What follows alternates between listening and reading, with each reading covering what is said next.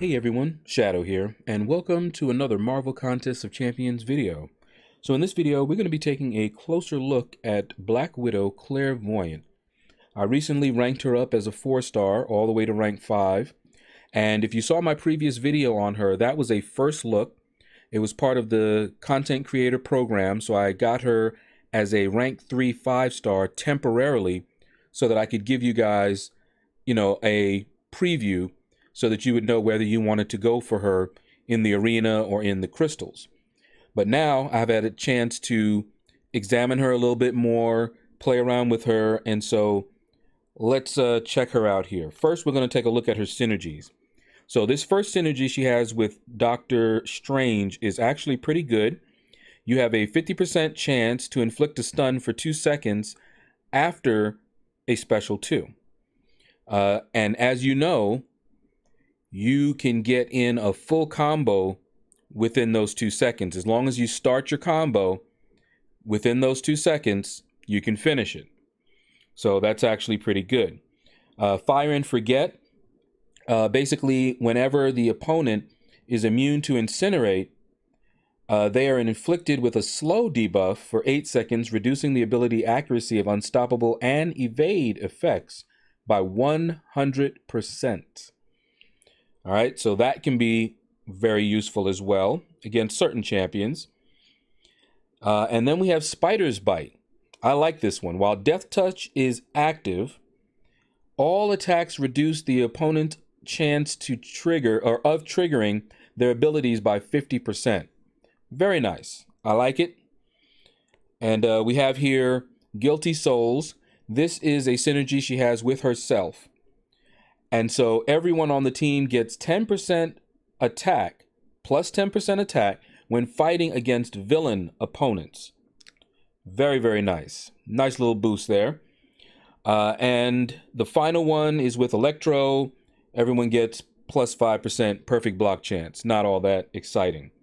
All right, so you're going to get the Guilty Souls no matter what. And then you can select one of these. They're all pretty decent. This Fire and Forget seems a bit situational. But Spider's Bite and the A Spell a Day keeps the doctor away. Those two are the ones that I like the most. All right? Let's take a look at her abilities. Now, her signature ability, I have it almost maxed out as this 4-star. When receiving damage that would knock her out, Death Touch is removed instead. And Claire gains a death immunity buff, preventing death and healing a percentage of her health, her max health, over 4 seconds. So it's a cheat death. Short, simple, that's what it is. So while I don't think it is necessary for her, it is a nice to have. So I don't believe she needs to be awakened, but having that can definitely get you out of some trouble.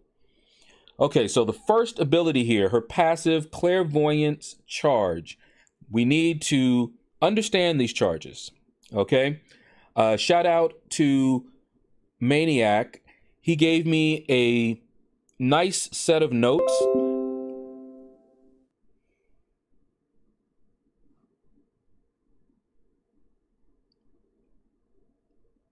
Shout out to Maniac. He gave me a nice set of notes that I used as well as looking over this, and one of the things that he put in the notes was that you really want to understand those charges because those charges empower and affect her other abilities. So it's a great thing that it's the first thing that is mentioned here. So you start off with 3 charges. Now, each time she or her opponent are immune to any effect, or an immunity purifies a pre-existing effect, that's going to come into play, she gains 1 charge and 4% of her max power, and it stacks up to 20. This is one of the reasons that she is so good with suicides, because what this means is that if you're running full suicides, that's Liquid Courage and Double Edge, the Double Edge, you're going to find out in a little bit, is going to basically give you another charge and 4% of her max. And we'll talk about that. Now, after landing or receiving a light or medium attack, and the opponent has 1 or more buffs, a charge is consumed and one buff is nullified. So if you don't have any charges left, don't try doing this, because you are required to have charges in order to remove a buff. All right, or a debuff or buff. Yeah, a buff. All right. First thing, Curse of the Black Widow. She has 3 types of curses, and each one of these gives her a different immunity, but only one can be active. So if you are familiar with Symbiote Supreme, he has 3 modes, just like Doctor Strange, but on his special 3, he can activate all 3, but she cannot. All right, now by default, the Curse of Blood is active. Now you remember I said that we were going to talk about that. So here you are with Suicides, and you have Double Edge, which puts a bleed on you. She starts out Curse of Blood. So she now has bleed immunity. It'll purify it. Therefore, you'll gain 1 charge and some power. See how that works?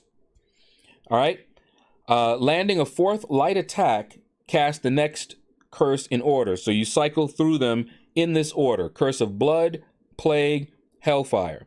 She starts in Blood, and you just work your way through.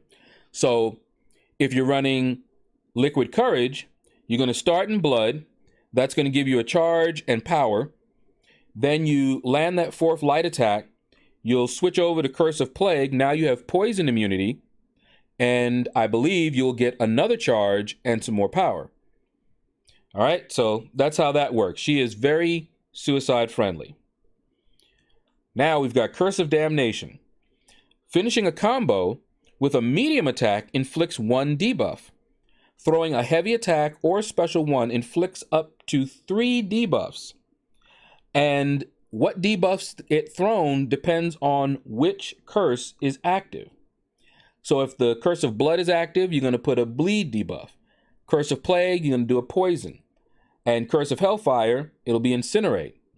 Now, do you remember how you gain charges? If they're immune to blood, and you're in Curse of Blood, and you are hitting them with the medium, you're going to be gaining charges. All right, see how that works. Now, another thing that I'm going to try to show you guys in the video is that when you throw a heavy attack, the heavy attack doesn't have to land. That is my understanding. So if you stun them, back off, throw a heavy, that'll work. I don't know why you'd want to do that. Or if they're throwing off their special and you feel it's safe, you can throw a heavy. All right, so just something that you might want to bear in mind. All right, so the special attack 2. 100% chance to inflict the opponent with buff immunity for 10 seconds, decreasing to 50% against science. So science champions, it's going to be a 50% chance you'll be able to apply the buff immunity, but everybody else, you're definitely going to apply buff immunity, which means they can't get any buffs. That is very, very useful. That is some utility that I hadn't seen, where instead of you placing an immunity on yourself, you give them an immunity so they can't get unstoppable. They can't get any of the buffs, beneficial buffs that they might be used to. All right, so very nice. Now each hit grants an effect determined by the curse.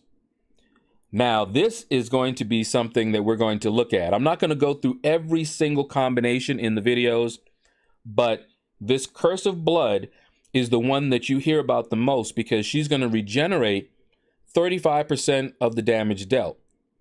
And sometimes you'll see her generate some crazy amounts. She does that because of the Death Touch. All right, so let's go over the special 3 and then we'll double back to that. The special 3, all her charges are removed, increasing her attack per charge that was removed. So you build up a whole bunch of charges and you fire off your special 3. Now you're doing a lot more damage. Now remember, the Curse of Blood, if you're in that mode when you fire off your special 3, is going to regenerate based on the damage dealt. So now you're dealing a lot more damage based on how many charges. And then you gain Death Touch, which is going to last for 1.2 seconds per clairvoyant charge. Remember, you can get up to 20 of these. And Death Touch increases the potency of all curse effects by 100% and is not affected by ability accuracy. Let me explain that. This means that the Curse of Blood, when you fire off the special 2, it normally regenerates 35% of the damage dealt. So you're not only going to be dealing more damage, so you'll be getting healed more, but you're going to gain Death Touch. And Death Touch is going to increase the potency of the curse. So let's get into some gameplay. Okay, so we're going to take a break from Realm of Legends because Winter Soldier's not a good showcase of her abilities here. We're going to go into uncollected mode of this month's event quest. Chapter 1, final quest. You can see the team that I've chosen to go in with. Doctor Strange adds that chance to stun after the special 2. Magneto, Cyclops, they just add attack. I think it's a 6% attack each. So 18% total. All right, let's dive in. And we're going to go on this path here because this path has a few immunes. So you'll get a chance to see how she does against immunes. And you see the only thing linked, debuffs last 100% longer. So nothing that's going to affect us too much. Now, these guys aren't very stacked, but this is a 4-star. All right, so right off the bat, you see that it cleansed the blood because she started in the Curse of Blood. You can see the charges there going up every time I land a medium. See, medium, there we go. Got 7, end in a medium, got 8. Okay, so that's how you can get some charges because we are in Curse of Blood, which gives us bleed immunity, and he is bleed immune himself. So you're generating those charges. All right, as you can see here, not too difficult. Again, not stacked enough to really show off what she can do, but we will have some more gameplay. So let's keep going here.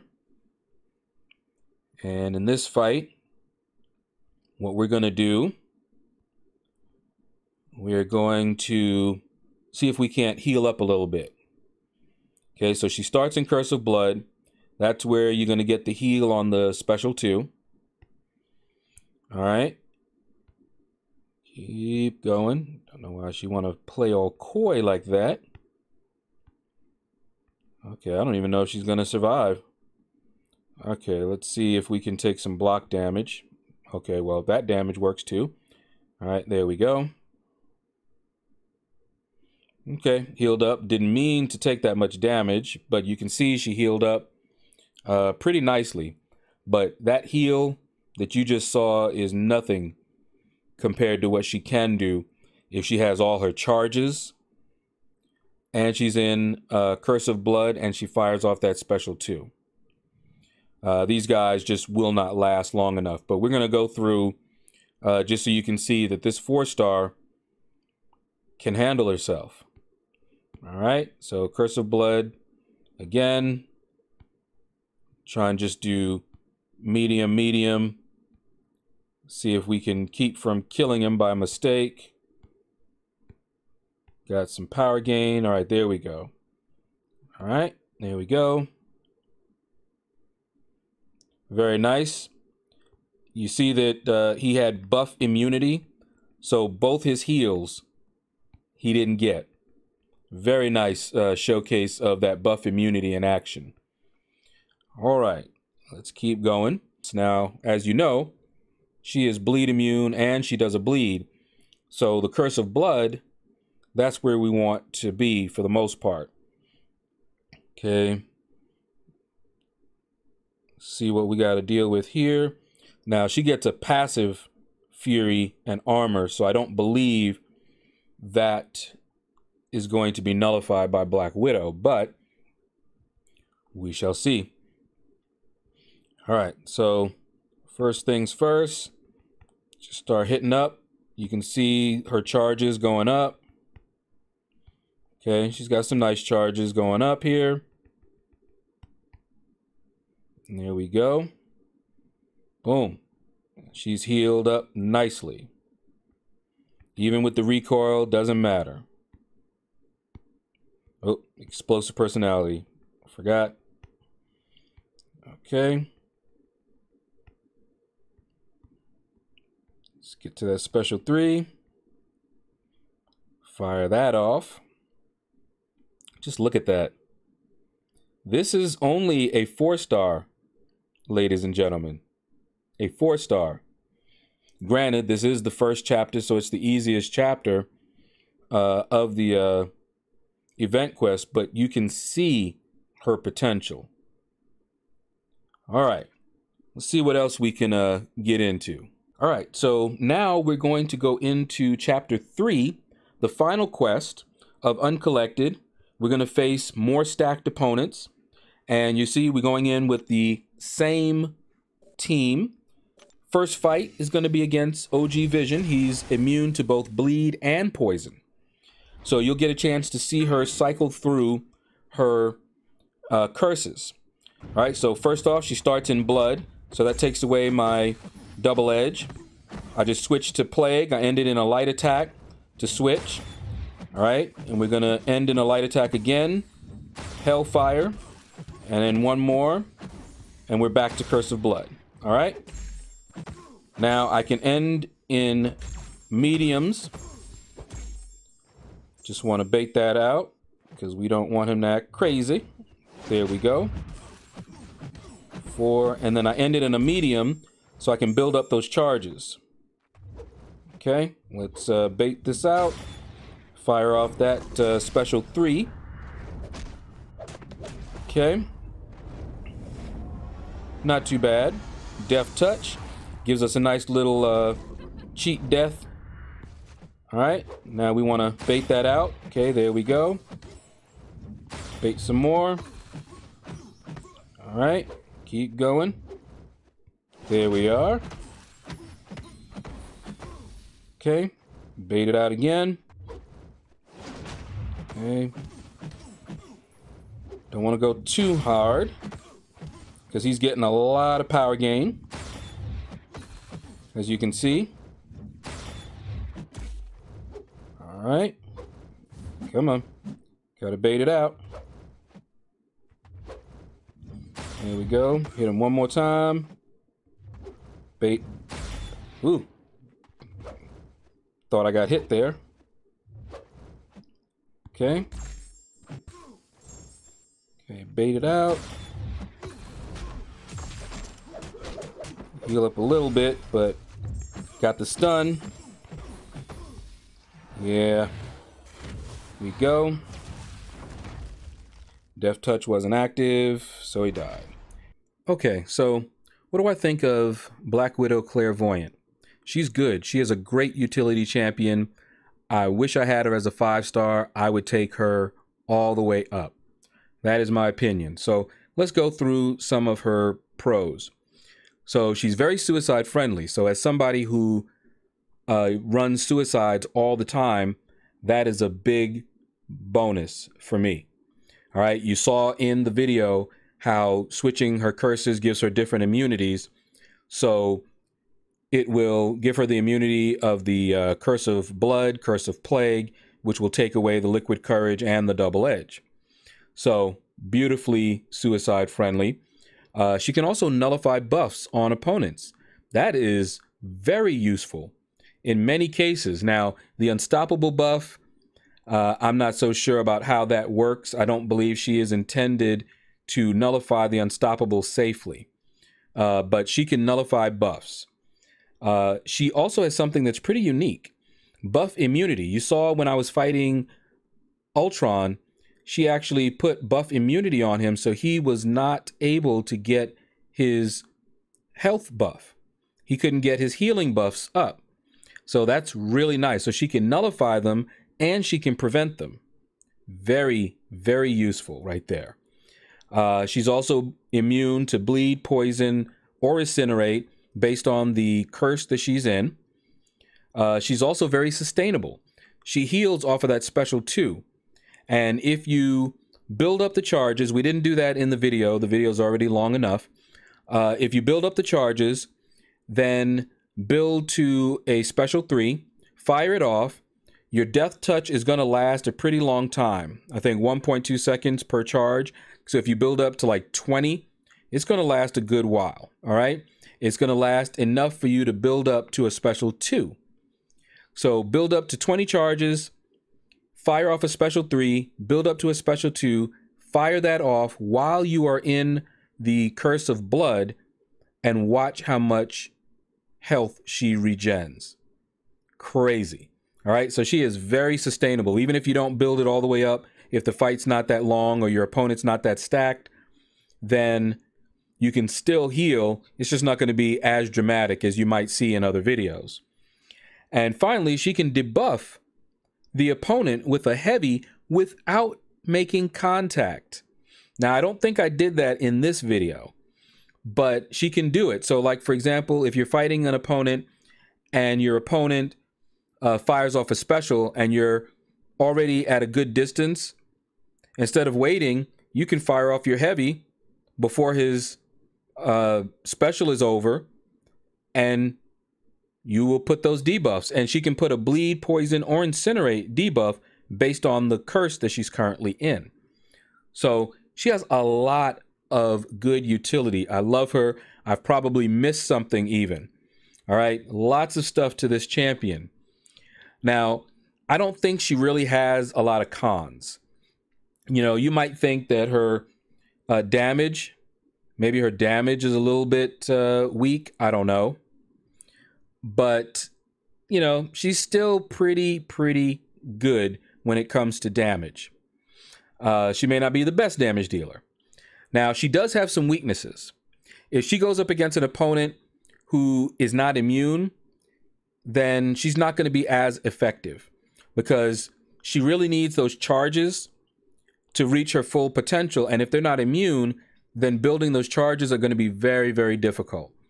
So if she's going up against a champion that is not immune, that's not ideal for her. Power Sting, she needs to fire those specials off. So if she's suffering from a Power Sting, then she's just going to be taking a lot of damage, and she needs to wait until it's over. All right. And also evasion champions, all those auto evaders or anybody that evades, anything that will keep her from doing a full 5-hit combo is going to reduce her effectiveness. All right. So that's going to do it, guys. That is Clairvoyant. That is my take on her. Hopefully you enjoyed the video and learned a little more about Clairvoyant. I would love to get her as a 5-star. So take care, click like, subscribe, leave a comment. Let me know what you thought about this video. And you all have a blessed day.